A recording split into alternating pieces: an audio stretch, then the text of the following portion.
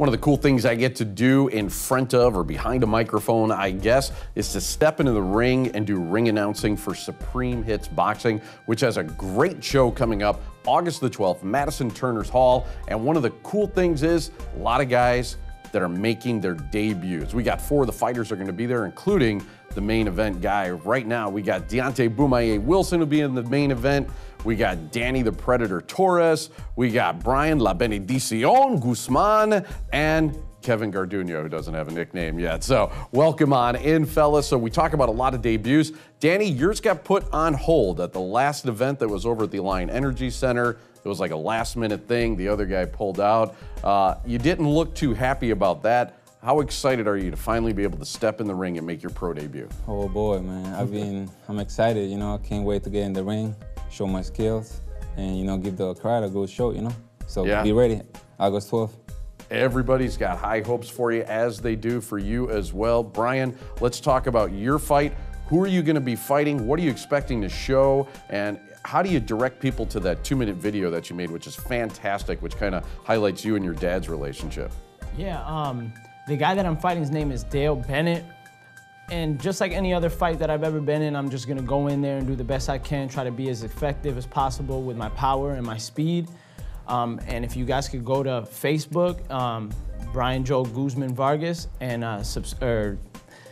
ahead and friend friend me and share the video, and you can see a little bit of the beauty that was captured behind the pain that prepared me for my pro debut. I would greatly appreciate it. Yeah, it's a fantastic video, and I love the relationship that you got going on with your dad. It's a great thing to see. So Kevin, let's turn our attention to you now. No nickname yet, no pro fight yet. You're making your pro debut. Are you ready to go? All right, I'm more than ready. I've been ready when I was supposed to have my pro debut our last show, but it also fell through last minute. I was more than ready, went to Colorado Springs. I was in the best shape of my life. Came back, I said I was gonna keep the weight off and just keep training hard, and I'm ready to show the world my skills. Excellent, yeah, and we're looking forward to that, and you guys do some high altitude training out there, really get you into shape. One thing for sure, you guys are always into shape when you step into the ring. Speaking of which, Deontay Bumaye Wilson, you're the main event this time. Absolutely love seeing that. How ready are you for this fight and to show people why they call you Bumaye? Oh yeah, I'm absolutely ready. Every time I step into the ring, I want to display everything I've been through as far as training camp, everything that I've prepped for 8 weeks, 12 weeks leading up to the fight.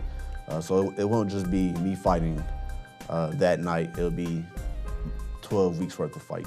Now, yeah, you also were able to get a strap the last time that you were in, so congratulations on that. And then in your weight division, around that same weight right there, there was a pretty interesting fight that we saw this past weekend between Broner and Garcia. What did you think of that? Is that something you aspire to get to?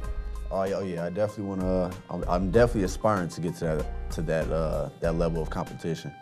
I thought it was a good fight.